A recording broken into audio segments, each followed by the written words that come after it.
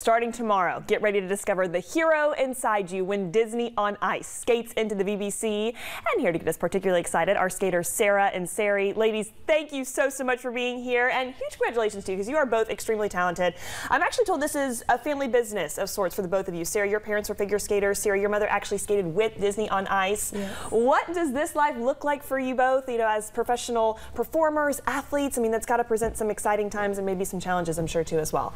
Yeah, it's a really interesting job to have, and this is my 8th year doing it. Wow. And so I obviously love it, and I'm biased, but my whole family actually has been a part of Disney on Ice as well.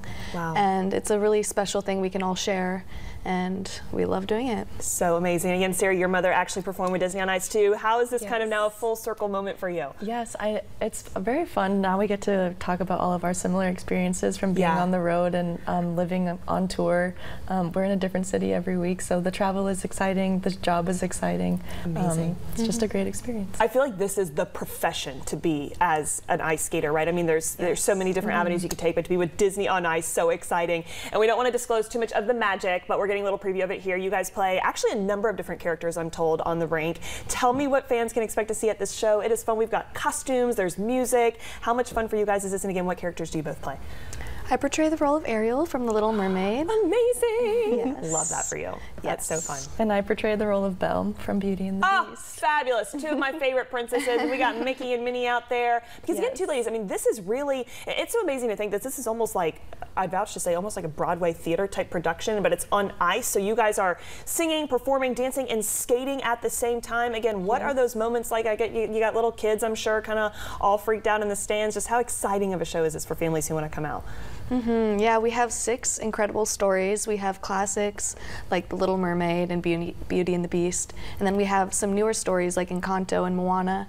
And so it's a great show to kind of bridge the gap between people who have been watching Disney on Ice when they were kids, and now they can bring their own kids and create that family tradition. So sweet. And it's really, really exciting. We hope you guys can all come. So adults are there too. What if adults don't have kids? Do you think we can still come there? Of course. Or is that weird? Should I pretend and pretend like like some kids my niece when it's not at all? I'm just there to see the show because it's going to be great. I'm also curious too, ladies, because again, professional ice skaters, you guys are on the road during this time. I can only imagine, like, what does that look like for you guys training? I mean, you can't just like step off the bus and like practice, right? So what are kind of like some pre-performance? I think you guys both have some rituals, or what does a day look like before you kind of step out onto the rink? Yeah, well, opening day we get some ice time to practice, which is always nice, and again, readjust in a new city and a different ice size, and just kind of feel the ice and get back into it. Takes a minute, but sure. You play some pump-up music, I'm told, to kind of get ready, right? That's usually my job. Of the pump-up music. And Sarah, you actually you say your left skate on first, always? Yeah, it's just that's how it is. The way it simply must be done. Yes. And we're not going to question it because you're fabulous at what you do. Well, ladies, we cannot get enough of this show. Just again, for people watching, stress one more time for us again how exciting this is for you all. Again, it's Disney, it's ice skating, it's all the magic wrapped up in one. Any kind of final words you can say on this great production? Yeah, I would say that you guys should definitely come and see it, because not only do we have skating, but we also have flying acrobatic routines as well. Wow. So we have Ariel ascending 30 feet up into the air, and she's doing a flying routine called the Spanish Web. We have a lot of dazzling special effects and transformations, and my favorites, Mickey and Minnie. Yeah, and the theme, I should say too, find your hero, which is also really sweet. What do you kind of hope audience members take away with that? We hope that everyone gets to find their inner hero.